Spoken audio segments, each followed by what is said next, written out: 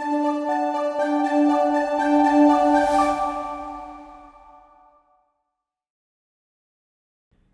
everyone, welcome to the Radiology Scholars Certificate Program. My name is Ben Brendamore, and today we're going to talk about gastric ultrasounds.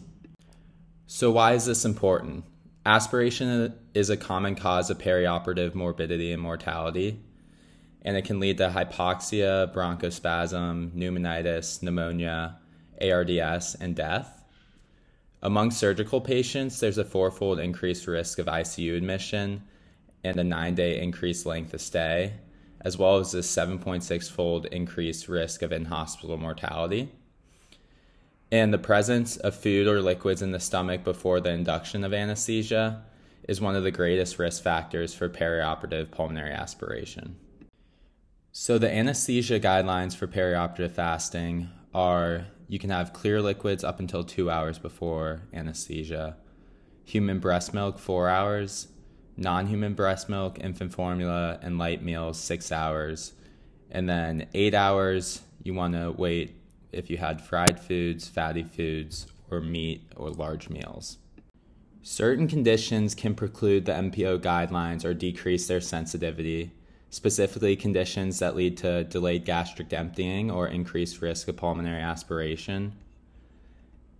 In general, gastric ultrasound is indicated in any clinical scenario where the presence of gastric contents is uncertain. And in these patients, it's a simple and non-invasive diagnostic tool to evaluate aspiration risk.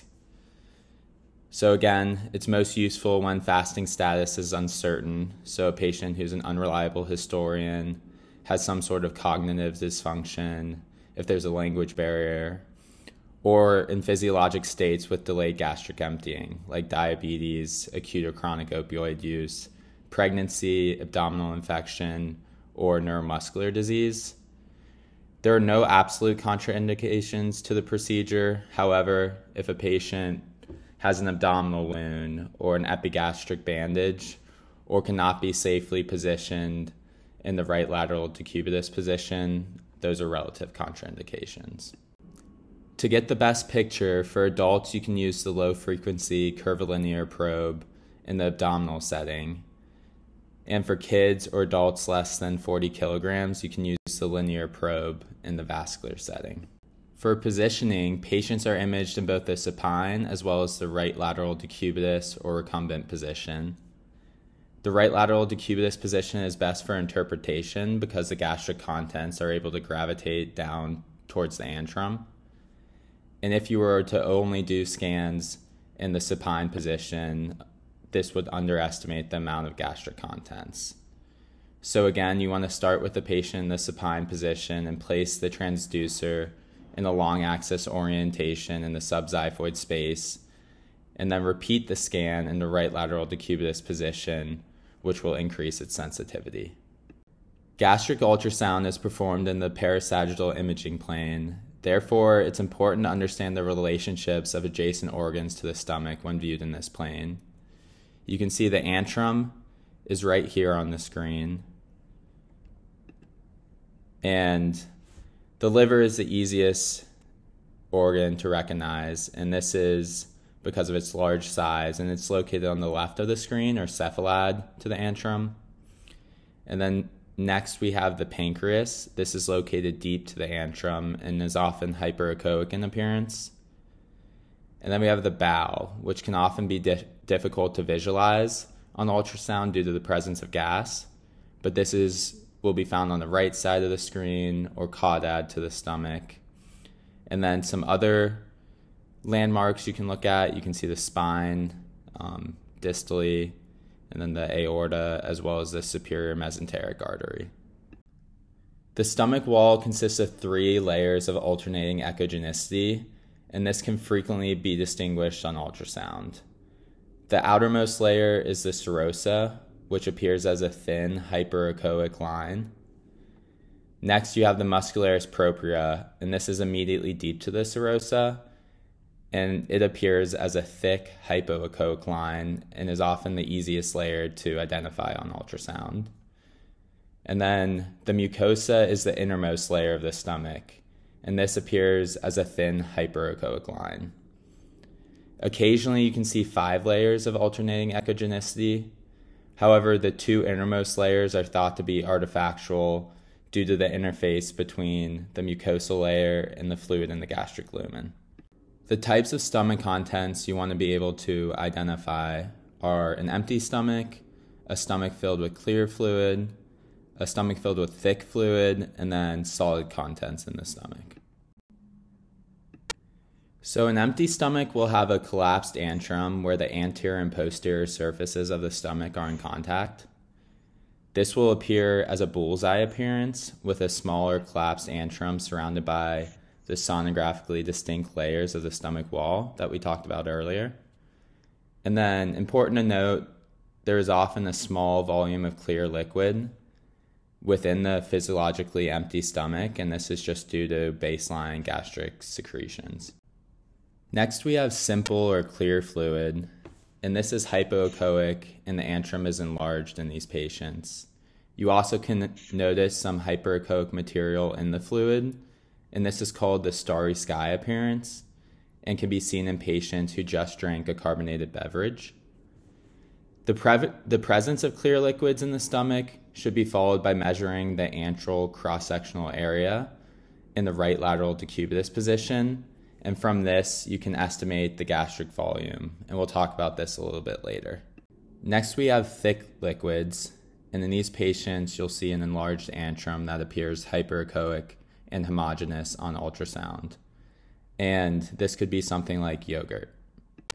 The next pattern you want to be able to recognize is a patient who took on solid content. In these patients, the antrum looks distended and has a thin wall. There is some hyperechoic material and a curtain of shadowing coming down. Solids have a heterogeneous frosted glass appearance on ultrasound, and structures located beyond the solid food, for example the aorta, may not be able to be visualized due to the poor penetration of the ultrasound waves beyond the food.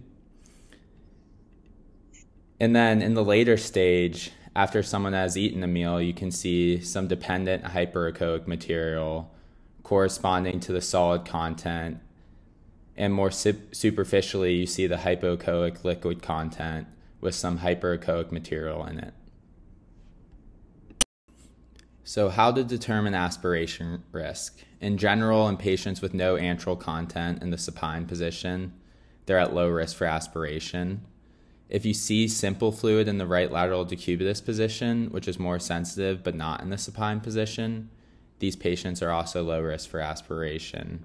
However, if you see fluid in both views or any solid content, these patients are at higher risk of aspiration. If you do see only clear liquids, the next thing you can do is estimate the gastric volume by first getting the cross-sectional area of the antrum at the level of the aorta. And it's important to ensure that the measurements are taken at the level of the aorta rather than the IVC, because the funnel shape of the antrum, if you take the measurements at the level of the IVC, you will underestimate the gastric volume, leading to false negatives. So the equation you use is for antral cross-sectional area is pi times the cranial caudal diameter times the anterior posterior diameter divided by 4. And once you get that number, you can plug it into this equation below to estimate the gastric volume in milliliters, which is 27 plus 14.6 times the cross-sectional area minus 1.28 times the patient's age. And gastric volumes that are less than 1.5 milliliters per kilogram are considered normal and low risk of aspiration. In the perioperative setting, the clinical significance of gastric ultrasound depends on the urgency of the surgery. For elective procedures, cases should be canceled or postponed if the stomach contains solids, thick liquids, or a volume of clear fluids exceeding 1.5 milliliters per kilogram. In the emergency setting, the risk of aspiration and optimal timing of the case should be discussed with the patient as well as the proceduralist. The anesthetic plan should include full aspiration precautions if the case must proceed. The patient should receive no sedation, if possible, to preserve airway protective reflexes, or if sedation is required, the airway should be protected with a rapid sequence induction and endotracheal intubation. Depending on the circumstances, the stomach should be decompressed with either an NG or an OG tube, either before induction of anesthesia or following intubation.